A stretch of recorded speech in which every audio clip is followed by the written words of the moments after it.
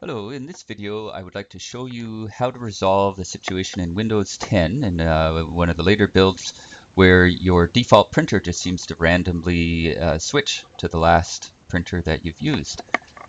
So what you need to do is click on your Start button, go into Settings, and in that area click on Devices. And on the right hand side, if you have printers and scanners selected in the upper left hand corner here, and you scroll down a little bit, you'll see where it says let Windows manage my default printer. Okay, and we see that when turned on, the default printer is the last used printer.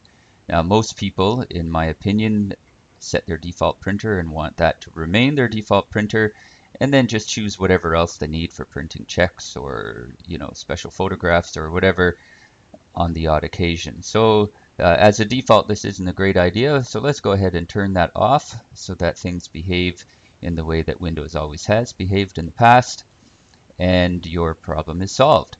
Now, the only other thing that you're probably going to want to do is right-click on your Start button and go into your Control Panel.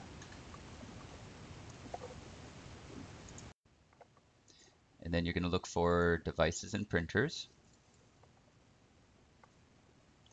And then just make sure that whichever printer you want to be the default is now going to be permanently set to the default.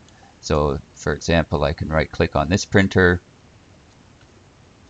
and click on Set as Default Printer, and I can choose it from the list there. Hopefully this has helped resolve your issue. Thanks for watching.